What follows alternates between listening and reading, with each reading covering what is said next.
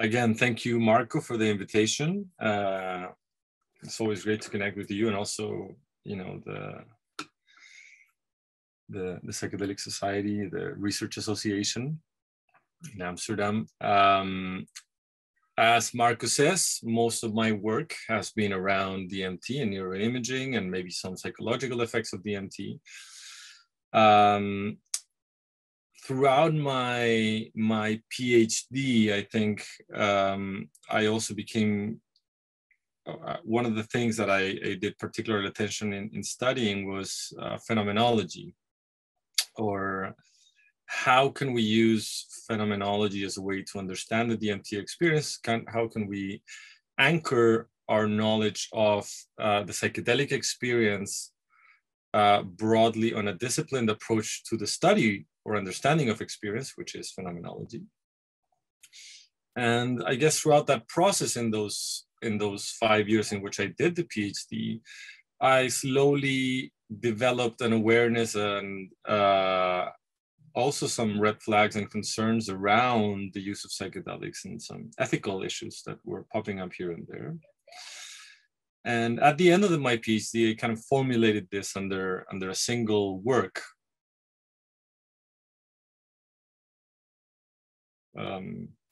Kind of like the outcome of this as Psychedelic Apprenticeship.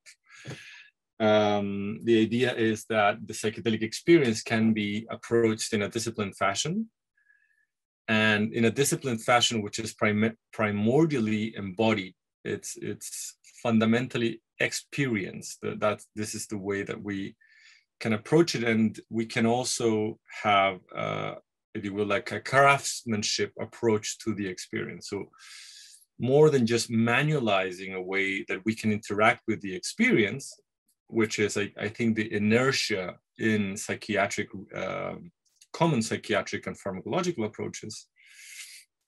We are threading a delicate space here with psychedelics in which embodied experience is at the forefront.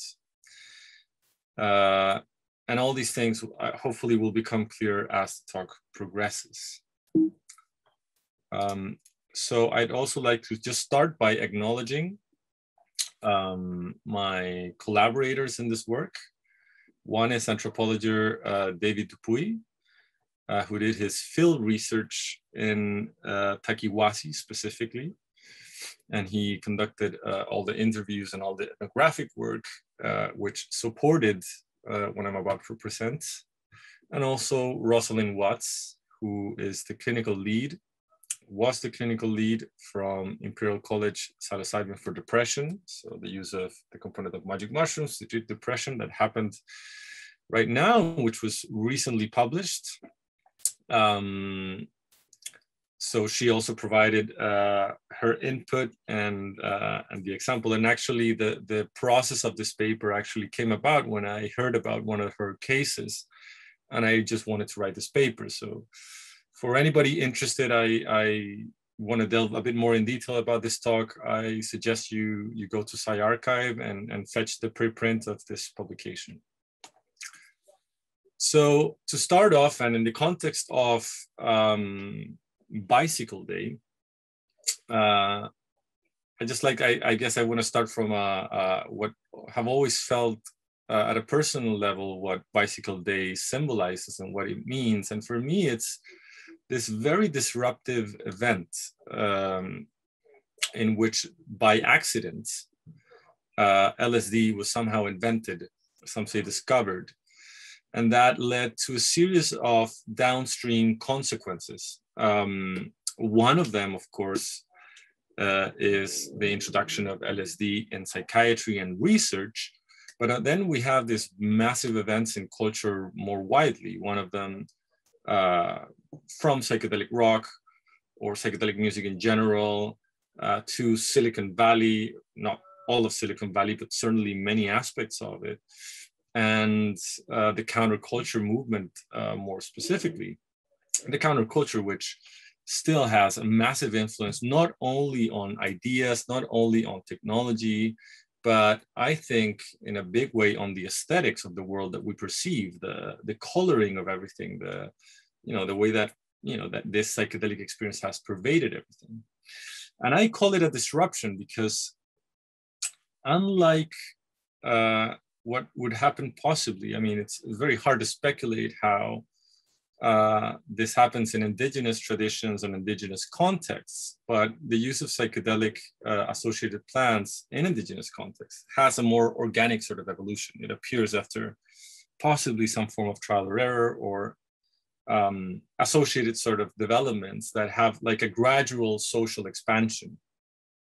Here in the case of LSD, we have an accidental invention that because it occurs in the context of science, it has a privileged sort of position to then infiltrate the rest of the culture, and it does so in a very fast and strong fashion.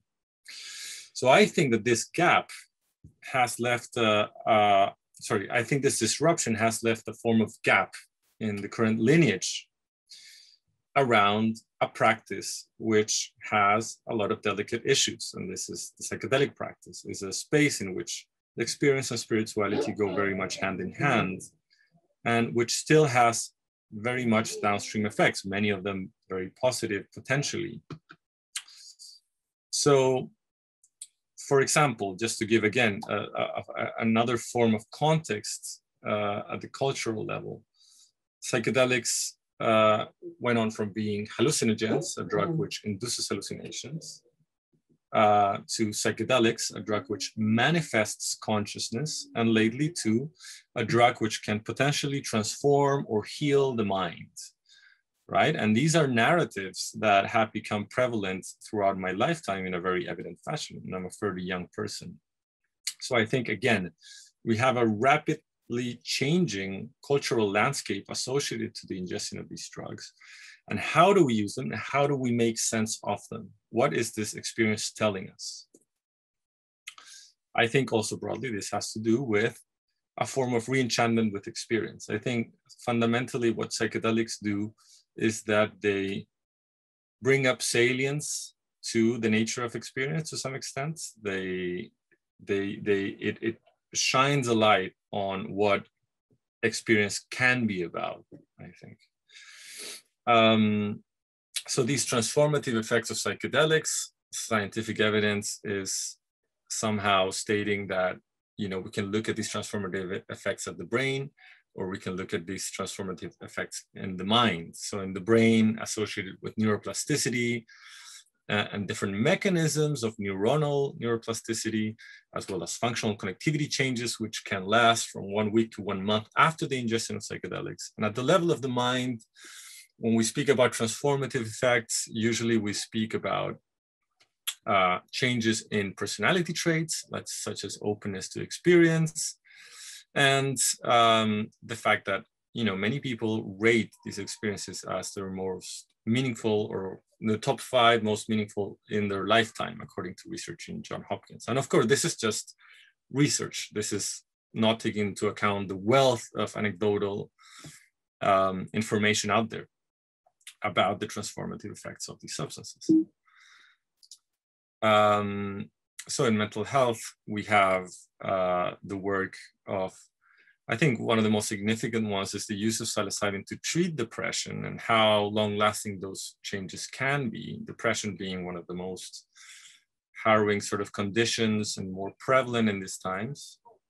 And recently, it just came out, the trial of the use of psilocybin versus escitalopram for the treatment of depression.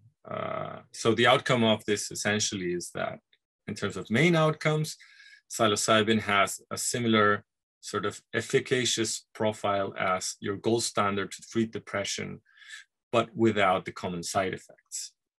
Now, if you look more in detail in the article, you'll find that actually for well-being and related measures, psilocybin is actually more effective. Nevertheless, this is a very important finding, a form of a milestone, I think, in psychedelic therapy, and maybe, who knows, in medicine more broadly. One of the mechanisms through which psychedelic therapy works is through precisely experience. This is the basic tenet, or at least the hypothesis that many of us have, or at least where we have most of the information right now. And this experience usually deals with novel information being provided during that experience. And that novel information can come in the form of novel insights, or it can come in the form of mystical type experiences. But we're always talking about some form of knowledge, right? So some form of experience in which more is happening. Something that wasn't there is now comes to the forefront. These insights can deal with autobiographical memories. It can deal with truths regarding the nature of reality, the nature of humanity, or the nature of relationships. And the idea is that these insights can have therapeutic value as long as they are held within a specific context. So this speaks again about the crucial role that experience has for these transformative effects. Right now, there is an interesting discussion actually on whether or not the subjective effects are really necessary for psychedelics to have some form of transformative or clinical effect associated to them. This is the position of Yaden and Griffiths in this article that they recently published, and the contrary position taken by Olson, who says that no, it's possible to develop a psychedelic compound, or a compound that acts on the specific receptors in the brain which are linked to psychedelic activity, but which does not induce subjective effects. And they would still induce the neural plasticity or these effects in the brain required for these transformative effects to take place. Now, I'm gonna take into account the more popular opinion for this specific presentation in saying that subjective effects are actually fundamental for clinical outcomes to bear some relevance. So if that's the case, and if we take experience as the mechanism for healing, transformation, clinical outcomes, then we have to take this experience in a very serious fashion. That's my approach to it, right? So lived experience is where we start from, and we're all must link back. It's like a guiding thread. And if you will, from a phenomenological perspective, one can think of the psychedelic experience as a form of break, a parenthesis, or a discontinuity in everyday experience, in which our givenness of the world, or our natural attitude, as it would be said, of what reality is now put into parenthesis, is put into question. We are having a form of hallucination, imagery about what's out there. We can have a revelation about the nature of reality, for example. Or we can have a simple visual distortion about the environment. All of this talks about a disruption of our normal way of experiencing.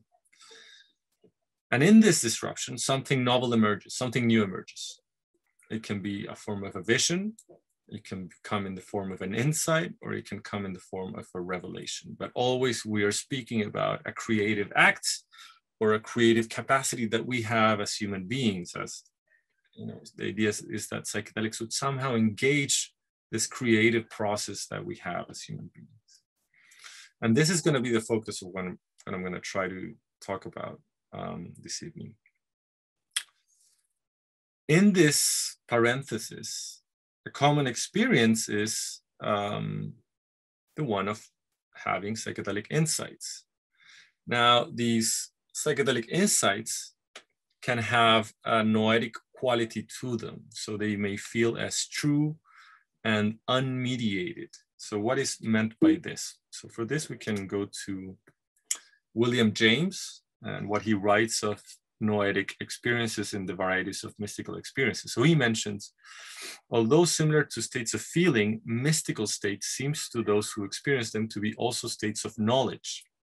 They are states of insight into the depths of truth unplumbed by the discursive intellect.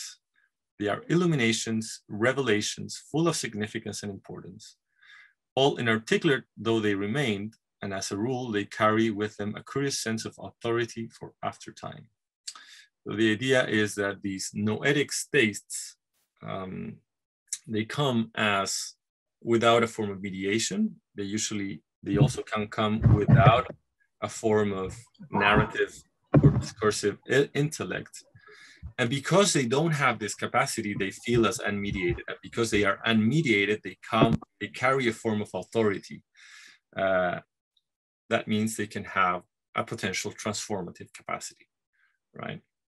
I also recommend for people who are interested in this noetic quality to look into Benny Shannon's book, The Antipodes of the Mind, who's a phenomenological inquiry into the ayahuasca experience. And he delves very much deeply into this, this noetic experience induced by ayahuasca and the impact that it has, and all from a first person. So it's a very rich in terms of phenomenological content. The first hypothesis that we outline in our paper is that this noetic quality does not pervade just mystical type content, but also relates to autobiographical and creative revelations and ideas. So the idea would be that this aha experience that comes in psychedelic states do not just concern mystical states, but concerns a wide range of different contents. So what is the nature, or how can we understand these psychedelic insights? So here we have 3 examples. I got a wide perspective. I stepped back. This helped me appreciate that the world is a big place. There's a lot more going on than just the minor things that were going on in my head. I had an encounter with a being with a strong feeling that that was myself telling me it's all right. I don't need to be sorry for all the things I've done. I had an experience of tenderness towards myself. During that experience, there was a feeling of true compassion I had never felt before. I think to accept that people love me, that I'm worthy of being loved. So these are all insights of different kinds appearing in accounts of psychedelic therapy sessions. So these are all taken from narratives of participants undergoing psychedelic trials.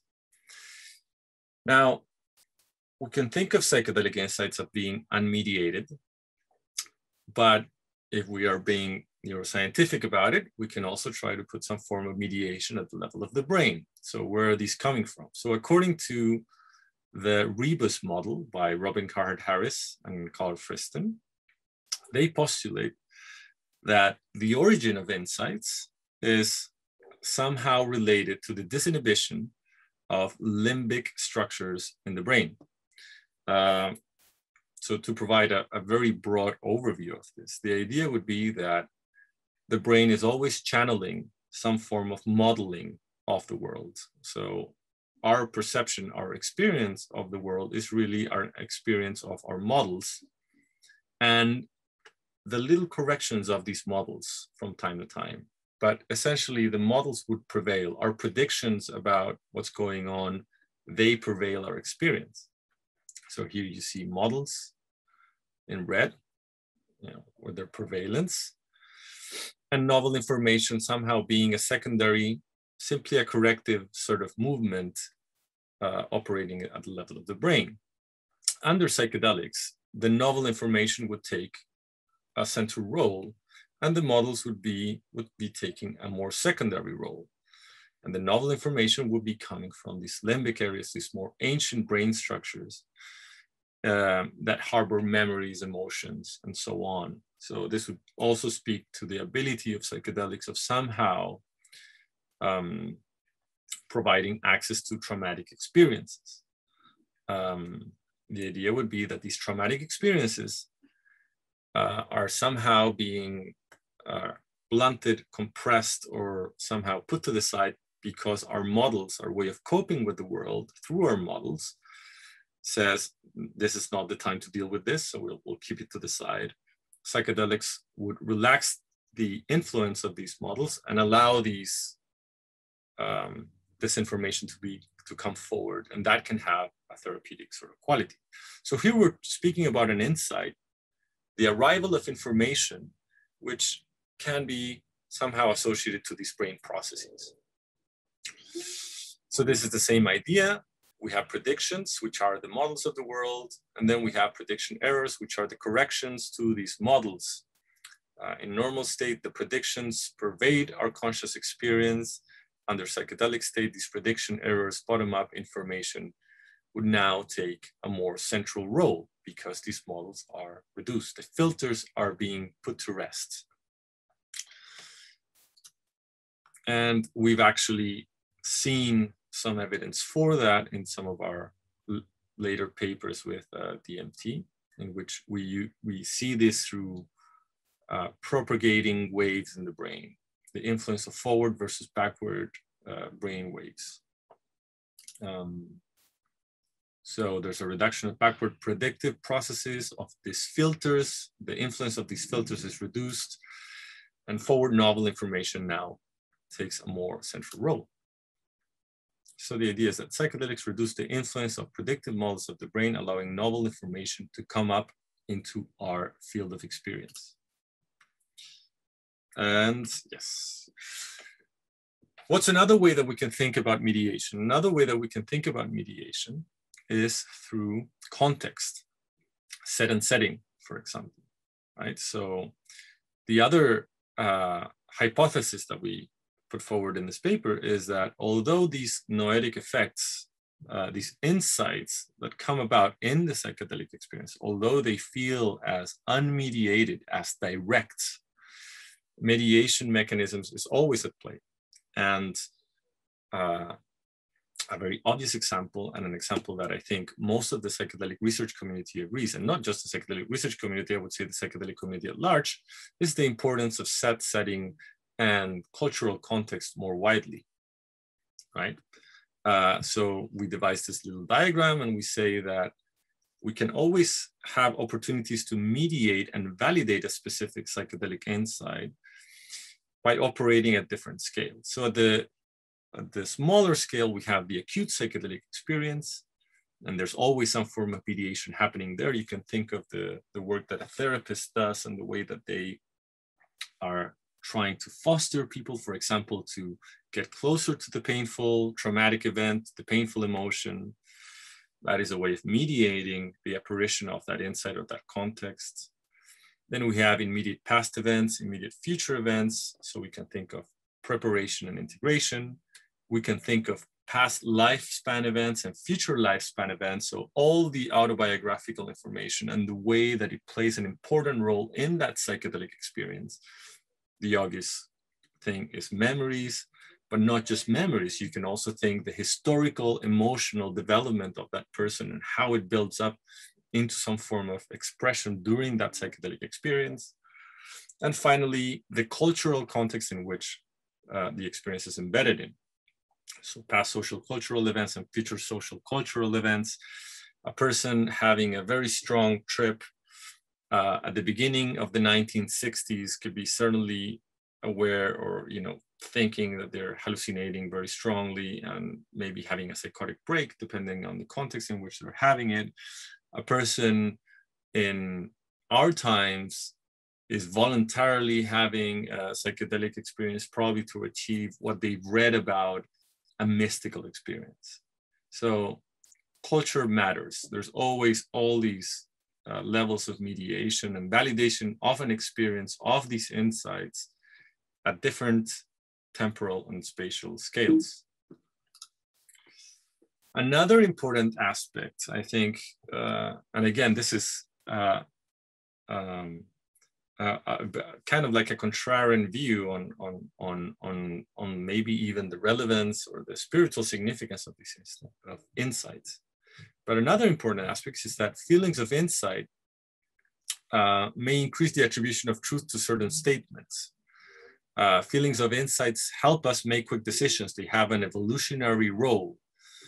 And importantly, these feelings of insights can be experimentally induced. You can somehow trick a person into having a high experience.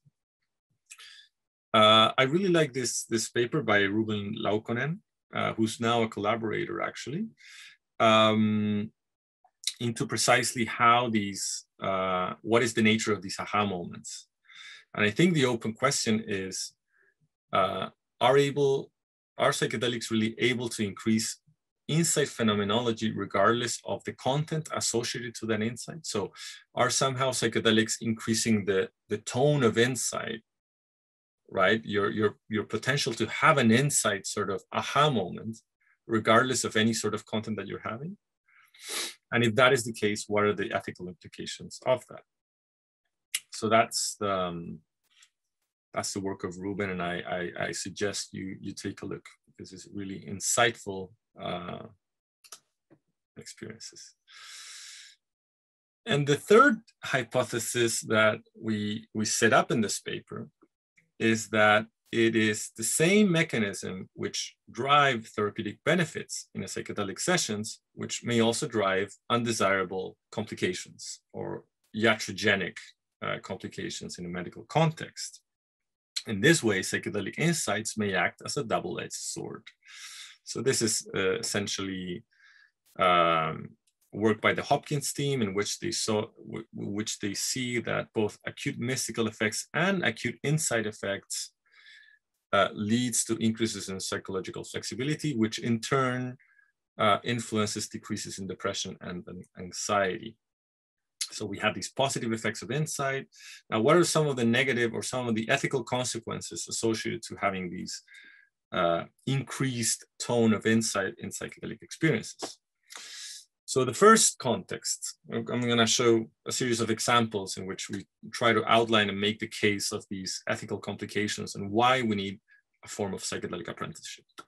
So this occurs in the context of a psilocybin session in a clinical trial.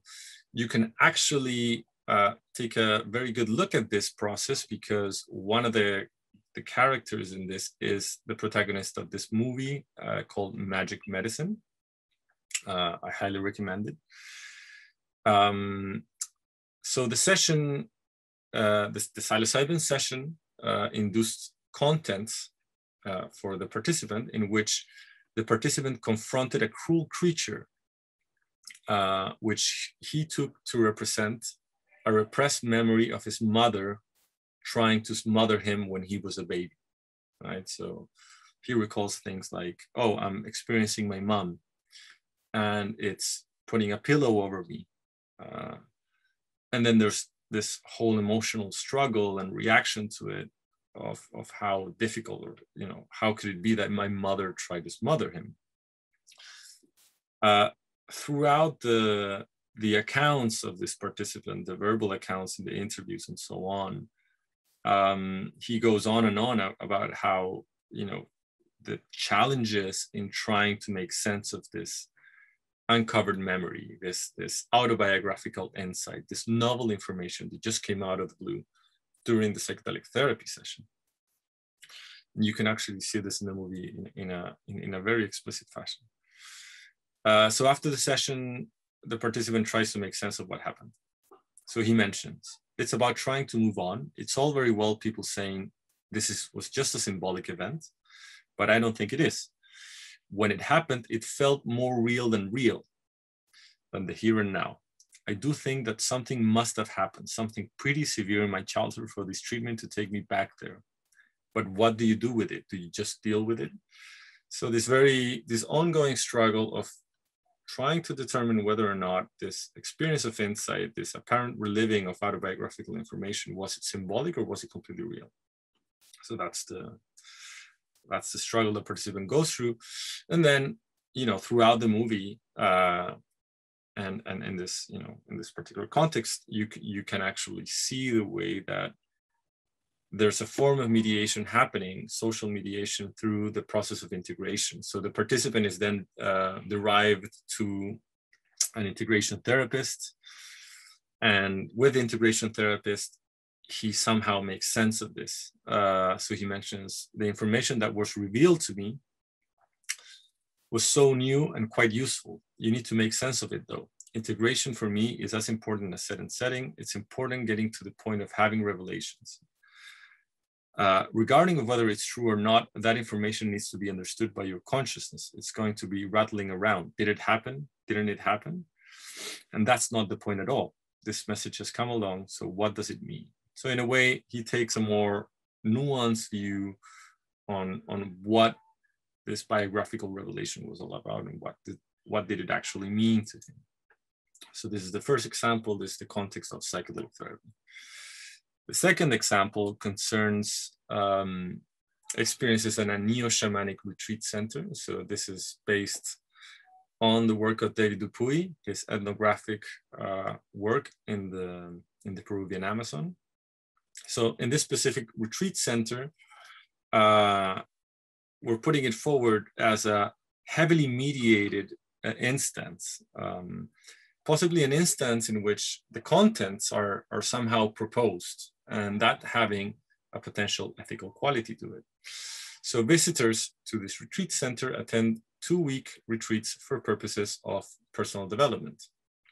So they go through introductory lectures, ritual activities, ingestion of ayahuasca and other purgative plants, and also post-session discussions. So you have a wide range of devices in place around the psychedelic experience, or the ayahuasca experience, if you want to have the broader view of ayahuasca. So in this, participants are presented to the specific cosmovision of the center. The specific cosmovision of the specific center, it combines neo-shamanic elements, psychotherapeutic elements, some bioethical, some biomedical elements, and also elements of folk Catholicism. So it's an intriguing cosmovision in which both Catholicism and neo-shamanic sort of like spirits and beings are part of it. The important part here is that the framing of psychological suffering, the reason why many participants attend this retreat, is put forward as a form of demonic influence or possession. So the idea is that, for example, if you're feeling extremely depressed, or if you're going through some form of grievance that is hard to really, get through, this is proposed. This is somehow framed by the retreat center as a sort of spirit which is inhabiting your body, which needs to be dealt with. So these are some of the examples here. There were all the demons parasiting me. So these are ayahuasca experiences in this context. There were all these demons parasiting me inside, but I saw the ayahuasca that was chasing them. Like a lot of little bright snakes inside my body that were circulating and cleaning all that up. Later, I saw ayahuasca. She was a kind of woman with a snake-like lower body, showing me how the demons got in, what I had done, and therefore what I had to do to stop them from entering. So this narrative of infestation or possession, very much clear in this example. Another example, at one point I had a vision with the archangel Saint Michael, who's piercing a demon with his sword, as in the religious images. Later, I felt the presence of Christ, who looked behind my back, where chains were hung connected to a cage. I saw my demons laughing because I had to drag my cage to move forward in life. They jerked me around all the time, like they were raping me. When Christ saw the chains and the cage, he said it had nothing to do here and kicked it all out. So elements of the Christian pantheon and how these, essentially all these evil or undesirable beings are inhabiting the person and are part of that, are part of the psychological issues that people are trying to attend with. In the work of David Dupuy, he mentions how these intersubjective instances, so everything that is happening around the ayahuasca experiences, these group discussions, the cleaning practices that are the purgative sort of like practices that are all like proposed by the center, these are all practices that serve some form of mediation, in which participants reframe psychological or somatic issues as forms of demonic possession. And the result is what he calls a process of socialization of hallucinations. Now, I don't have a specific sort of opinion on hallucinations or truths or whatever, but the idea would be that there is an influence of context happening here. Apologies, my cat. Okay, yeah. There is a process of intersubjective mediation embodied here more evidently in the group discussions, which not only shapes the way that people make sense of it, but the hypothesis of Dupuy is that it actually shapes the phenomenology of the ayahuasca experience. So the contents appearing during a session are being directly influenced by these contextual mechanisms. So forms of intersubjective mediation. So during these discussion groups, it is frequently suggested to participants by fellow participants and ritual specialists or facilitators that some aspect of their experience reveal the presence of demonic entities, which provide this infestation diagnosis, or benevolent agents, nature spirits, Catholic pantheon beings. Group discussions serve here as practices of mediation in which participants reframe psychological or somatic issues by adopting specific cultural motives of possession, which are then experienced during subsequent ayahuasca sessions. So we have an iterative process in which you have retreats, in which ayahuasca is not only ingested once, but many times. And we have group discussions interspeeded with this ayahuasca sessions.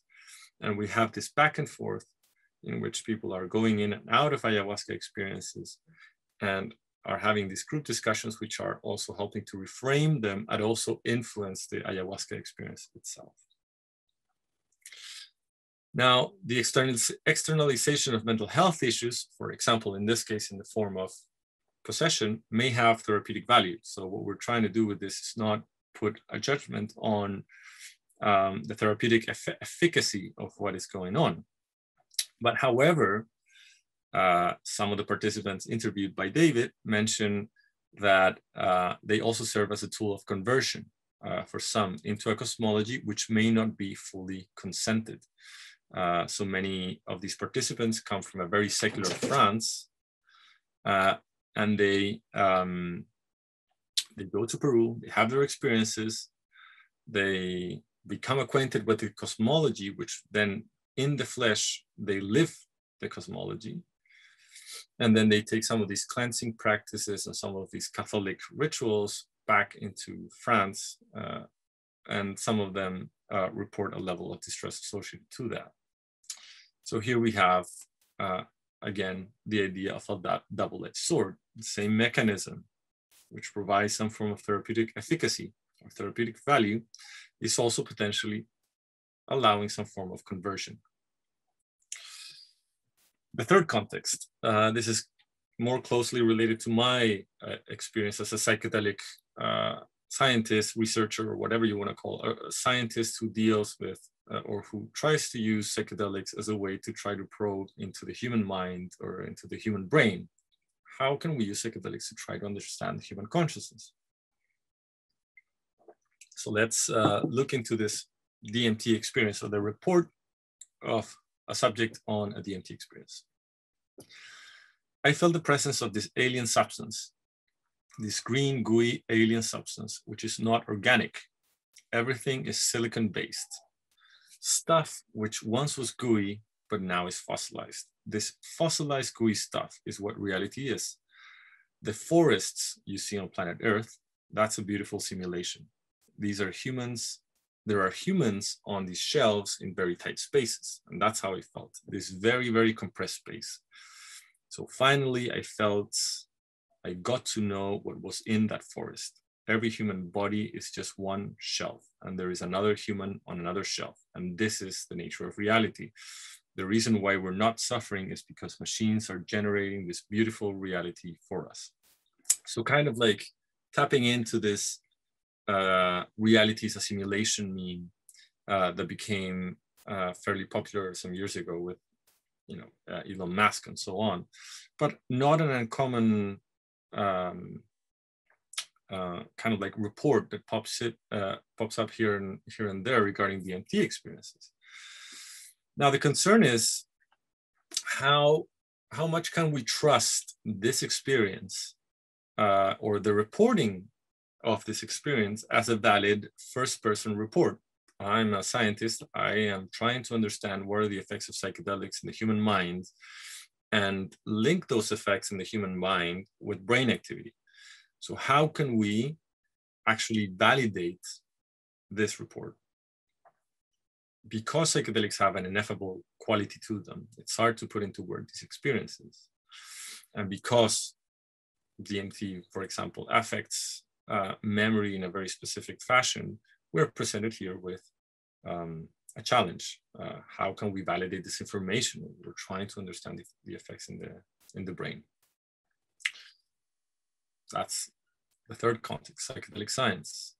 Then we have another context. This is work that we've done in naturalistic research. Throughout my experience interviewing a lot of people who had taken DMT and going back and forth with them, and and also tapping into this DMT culture, I was really amazed by this idea that psychedelics and very immersive psychedelic experiences can actually change your views concerning the nature of realities or worldviews. Because of that, we developed a questionnaire with several sort of philosophical positions about what is the nature of reality. This is very important, not just because our individual views concerning the nature of reality bear some form of relevance to us, but also because several institutions, from politics to religions to law, are based on specific metaphysical views or views concerning the nature of reality. So we devised this questionnaire, and in that we put formulations of, for example, the idea that there exists separate realms or dimensions beyond this physical world. Visiting such immersive worlds depends on a magical transition or a supernatural event. The universe obeys a unifying principle beyond any material or scientific explanation. The primary form of reality is material. The primary form of reality is ideal, or the primary form is dual. So you have a non-material and a material sides of the world. So all of these postulates we put in a questionnaire, and we really wanted to assess this. We really wanted to get some data on it because it's so commonly reported, but there's not any sort of data on it. So we wanted to investigate this idea of the ontological shock, right? This idea that they induce this transformation of the nature of reality, and that has an effective impact on the person. And our data actually shows that psychedelics increase endorsement for anti-physicalist beliefs for at least 6 months post the session. So we have a long-lasting transformation concerning the nature of reality away from a physicalist view, the idea that the nature of reality is fundamentally physical. This is a prevailing view that many scientists have, not all of them, regardless of whether or not it's correct. And not only that, and this was by the way, a single experience induced these changes for over 6 months, but we also saw that lifetime psychedelic use correlated with this endorsement of non-physicalist beliefs. So the more psychedelic use a person reported, the more likely they were to endorse a move away from physicalism. And importantly, we found that non-physicalist beliefs, changes in these beliefs, correlated with increases in well-being. And at the same time, in scores of spiritual bypassing. Spiritual bypassing is thought of as an over-focus on spiritual matters after these experiences, usually, in detriment of working on personal issues or personal relations, a form of dissociation, some people mention. So changes in non-physicalist beliefs are associated to both increases in well-being and spiritual bypassing.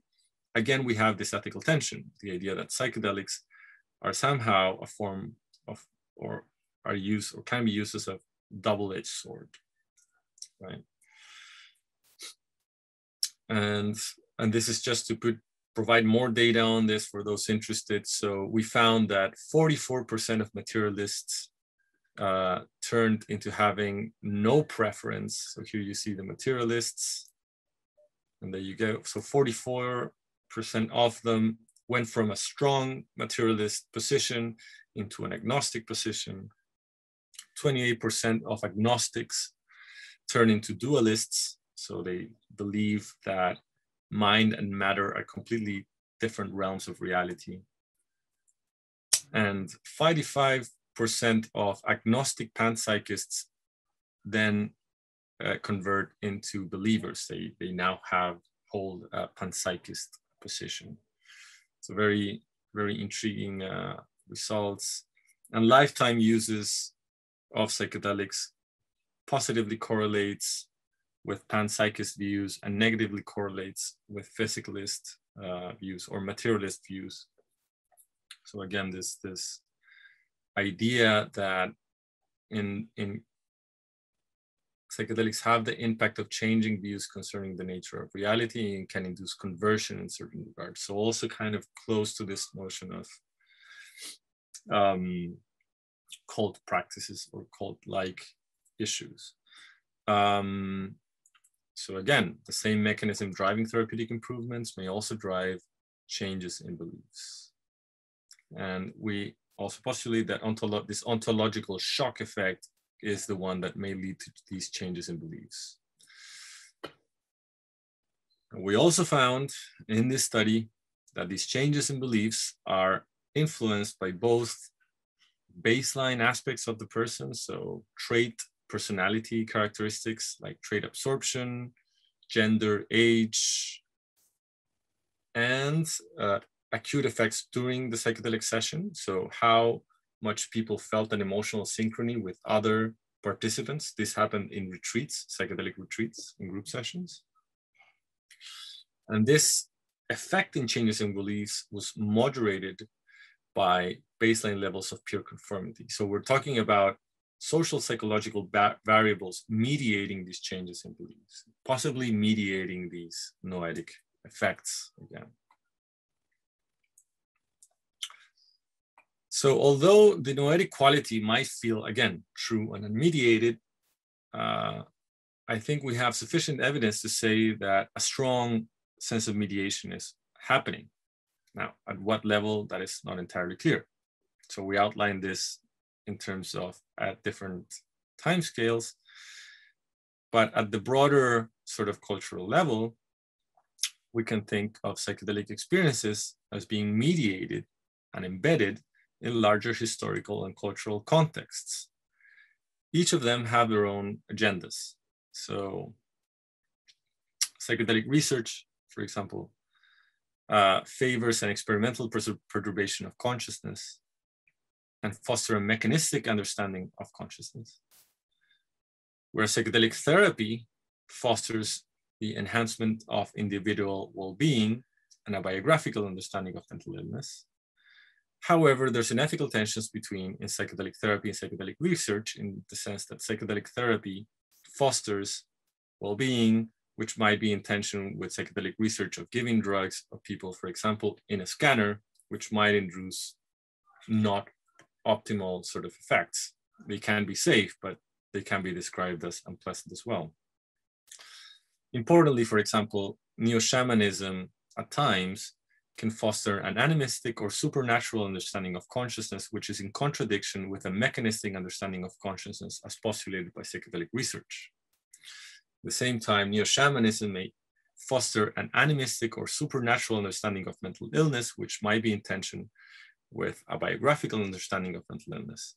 Now, again, I'm not interested, and we're not interested to favor any of these positions or these contexts over the other, while being aware that we do occupy some of these places. But we wish to outline important commonalities and important ethical tensions, just to, in a way, highlight the playing field, what's happening in this negotiation of different interests which are being played out in these contexts. This is the level of mediation that we're speaking about. So how can we deal with this? How can we try to cope with this? If we think of the repercussions of this, if we think of the fact that we're outlining specific examples here and there of some tensions, ethical concerns that are associated to the psychedelic insights, associated to this noetic quality, this double-edged sword associated with psychedelic experience. In this paper, we propose a coping framework. We outline, based on literature, how can we possibly deal with this? This is what we call psychedelic apprenticeship. The idea is that in this framework, and by the way, this framework is outlined, I highly recommend this book. It's called On Becoming Aware, by philosopher Nathalie Deprat, the neurobiologist, philosopher and mathematician Francisco Varela, and the psychologist Pierre Vermeesch.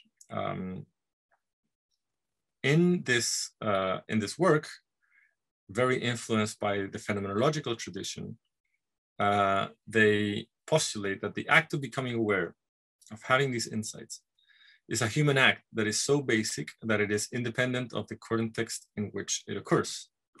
So how can we have a disciplined view on the process of insight? So they mention the reflecting act in psychology, the act of reduction in phenomenology, and the mindfulness, the act of mindfulness in Buddhist meditation tradition. These are all acts of becoming aware. These are all methods on how do we become aware, how do we mediate, how do we validate these insights in an intersubjective fashion in 3 different contexts. The idea is that whenever the tradition is strong enough, a lineage is developed in which this act of becoming aware follows the same structure. So what is that structure? Well, not there yet. Before then, the act of becoming aware is tricky. It requires an apprenticeship. So the outline: introspection is difficult. It demands an apprenticeship. It requires progressive development of a genuine expertise. The greatest difficulty lies in the fact that this technicality is masked, that it can pass unnoticed due to the apparent ease about our states of mind, our thought process, our emotions. So the idea is that the study of experience, the inquiry into experience, is not a given. Although we have this natural attitude in which we have a taken for grantedness about even our own experience, our emotions, our thought process, in reality is a highly challenging endeavor. This is why the lineage of meditation exists for thousands of years. It's all about cultivating a practice, cultivating an intersubjective scenario in which this inquiry is fostered in the best way possible. So what are the constituents of becoming aware? They outline 3 things. The first one is the basic cycle. The idea is that whenever we become aware, the first act that is required is suspension. We suspend our realist prejudice that what appears to you is truly the state of the world. This is followed by a redirection. You redirect your attention from the exterior to the interior processing. And finally, the letting go, in which you let go or accept the experience that you're having. And this is a cycle. It means that any act of becoming aware follows this progression from suspension to redirection to letting go. And then once that experience of insight that comes from this comes, then we go back into the cycle in which we suspend our naive attitude about the contents that we're experiencing. We redirect our attention, and then we're able to let go and accept the experience over and over again. This would be the basic cycle of a disciplined approach to an experience, any form of experience in which we become aware of some form of content. In this case, we're interested in insights. What is the second? The intuitive acts. So we have the basic cycle, which we just outlined. We have intuition, and we have a circulation between the basic cycle and intuition itself. This intuitive moment, as understood in this framework, is an immediate and direct giving of evidence which hits like a lightning bolt. It has a cognitive and an affective dimension. Cognitively, it feels like an aha or an eureka moment, and affectively, it feels like a sudden feeling of profound justice or quasi-aesthetic success. And it's accompanied by emotion, by joy or jubilation at times. We can think of aha moments in psychedelic experiences in the same way, right? Again, the circulation in which we first suspend, we redirect attention, we let go into the contents of the experience, and this is then filled in like, you know, in the experience of a lightning bolt with this sort of aha moment. And the third, sorry, the number is wrong. The third part, fundamental to aid in a disciplined process of becoming aware, is the process of validation. Now, how can we think of validation? I can validate my experience in a first-person perspective, which would be an intuitive mode of validating my experience just by intuition. I have the experience, I validate it as truth. I relieve the experience of this traumatic memory. I had the intuitive fulfillment, and therefore it is now certain. I will now structure my actions based on this. That is, according to the authors, a solipsistic way of validating information. Why is it solipsistic? Because it's singular. It's not put in any sort of intersubjective fashion.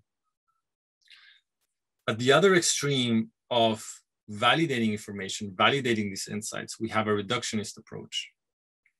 What would be a reductionist approach in its extreme sort of conceptualization would be the process of science, in which we take your experience.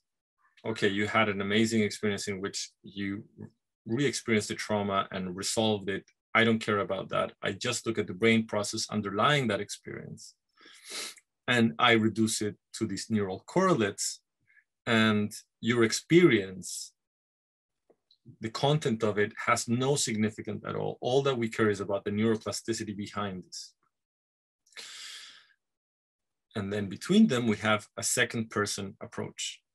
And this is the position of empathic resonance. This is the one that we are interested. This is the optimal sort of position which is put forward in this framework.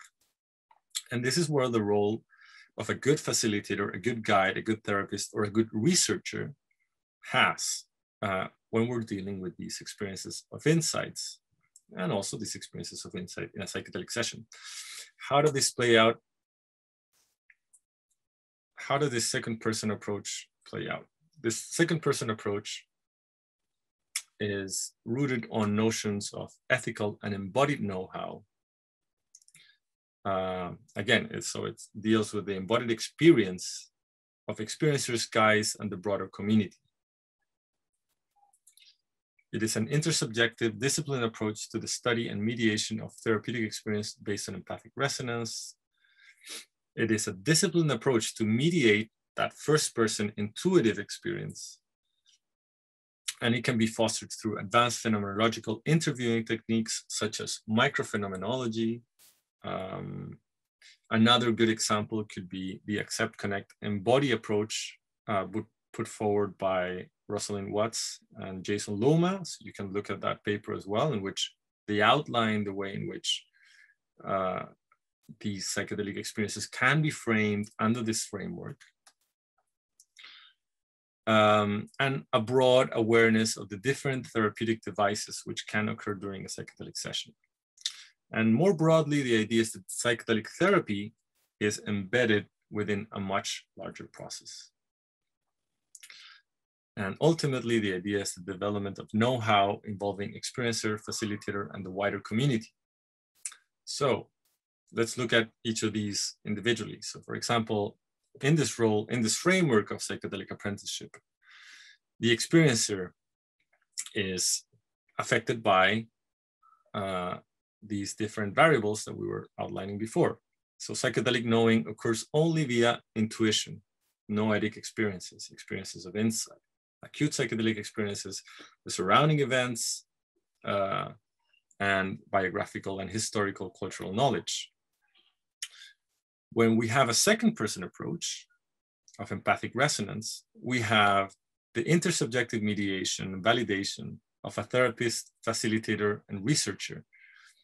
We're talking about a person who has gone through the process of experience that the experiencer is having, knows the benefits, knows the pitfalls, has lived it in the flesh, and therefore is qualified, is able to guide the participant through that process.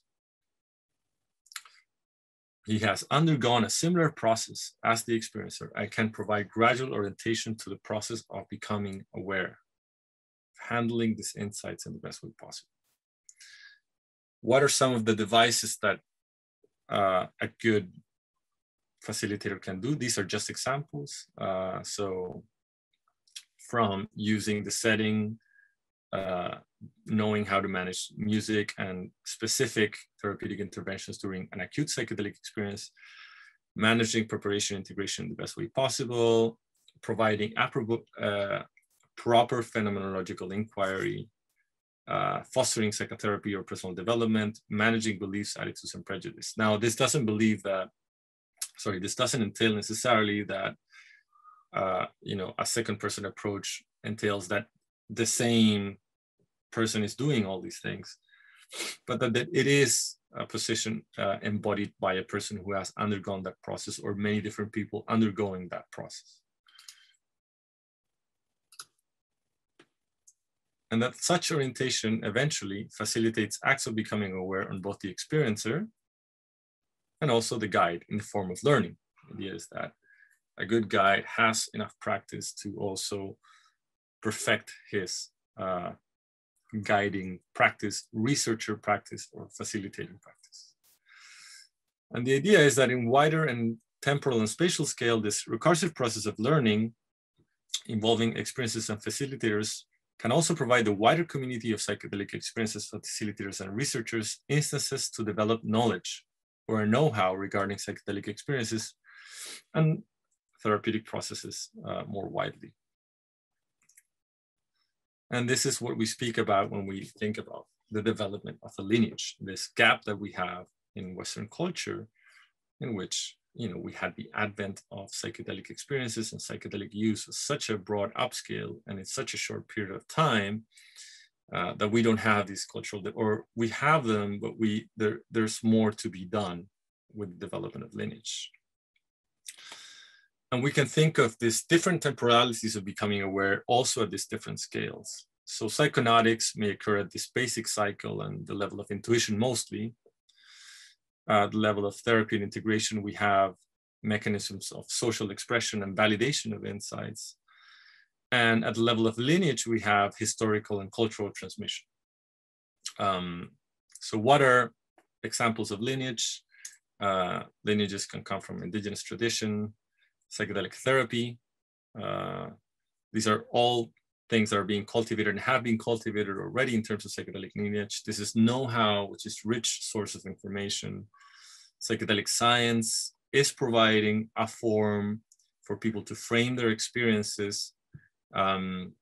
It's interesting to hear for me so many people speaking about that they want to deactivate the default mode network through a psychedelic experience that can somehow liberate their mind. This provides a roadmap. This is a form of lineage as well. We can perfect these narratives and we can perfect them to bridge them closer to experience. We have holotropic breathwork and other related practices that aid in this development of know-how and this development of lineage. The role of integration circles, which I find is crucial, not only because they provide a space for people to share their experiences, but it is a bottom-up organic process in which this sort of act of becoming aware is being socially and intersubjectively mediated, it's being shared, and the role of community is absolutely central in that. And of course, festivals. One could argue that places where psychedelics are used, or more broadly, have developed their own form of lineages or own form of know-how with different ranges of formality. But the idea is that, I mean, one example that always comes to mind is that, for example, people have learned very well how to dose themselves on LSD usually. Although psychedelic use can have risks in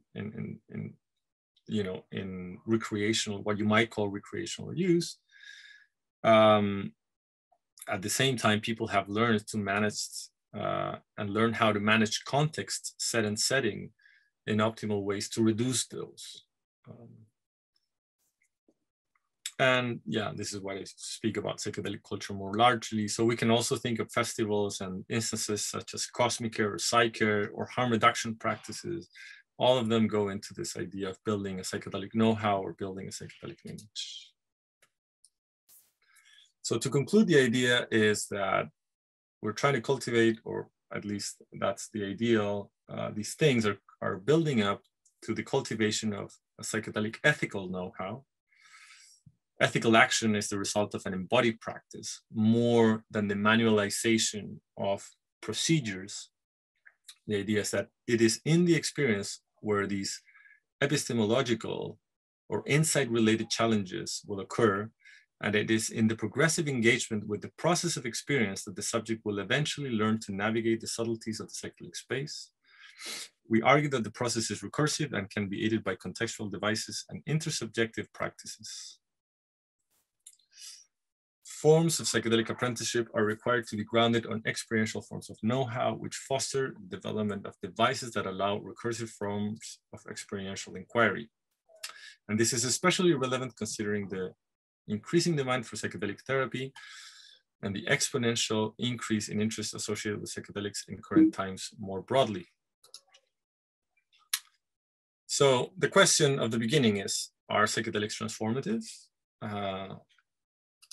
And the answer is that, well, we don't know. It may be that psychedelics reveal that there is no true self, or that the self is merely a construction, something in resonance with certain Buddhist traditions, and even with modern cognitive neuroscience, some theories in modern cognitive neuroscience. However, it is important to find an adequate and sustained practice to cultivate that, to embody it in the flesh.